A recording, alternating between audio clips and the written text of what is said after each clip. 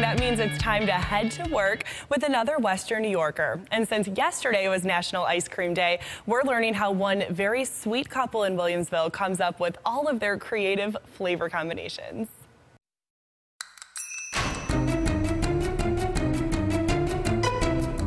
All right, gonna add the chocolate. Making ice cream in the middle of July. Does it get any sweeter? It's always a good time to be an ice cream shop. You know, it's kind of a sweet gig.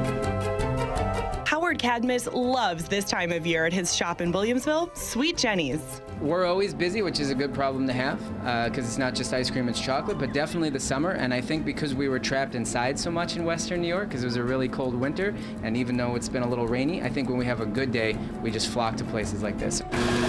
His ice cream machine is working overtime lately, churning out hundreds of gallons every couple days. Sure, you'll find the classics like chocolate, vanilla, and strawberry on the Sweet Jenny's menu, but what they're really known for is experimenting with their flavor combinations.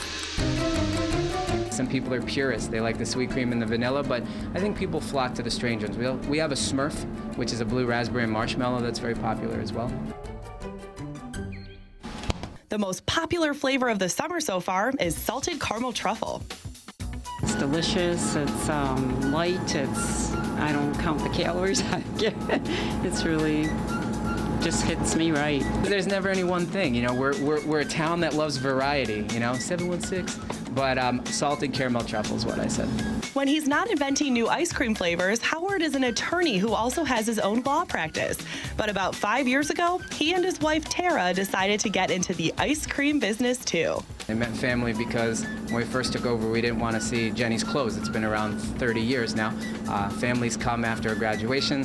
They come when it's Dad's birthday. They come after they've, you know, visited Grandma. So it's been important to keep that and to be a part of the community. But now we're also expecting, so now it's become family in a whole different kind of light, like our family, and then bringing up our son in the same kind of traditions. Whether it's salted caramel truffle or just plain vanilla, ice cream is one of those traditions that, at least for this family, is sure to last. It's important, you know, there's a couple of things in life you need, love and ice cream.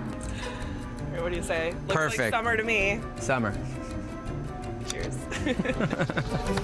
It looks so good. So how was the ice cream? Well, I ate pretty much the whole thing, and I want to thank editor Dan Holland for not including those clips in the story. But such a fun place to hang out, whether you're in front of the counter or behind the counter like we were that day. Howard and Tara, they both had different jobs when they decided to, you know, get into the ice cream business and buy Sweet Jenny's. And they say if you love what you do, you never work a day in your life, and they are really passionate about everything they make there, not just the ice cream. And you mentioned Cadmus was, or is rather, an attorney. He's an attorney, so he still does that on the side too, but I mean, his passion lies in Sweet Jenny's and in his customers. And like you said, people, if you think about all the reasons that you go to an ice cream parlor, it's usually to be celebrating something. So no wonder they feel the love right back. Oh, I love that. Well, great job, Lauren. Thanks. We're gonna have to go for some later.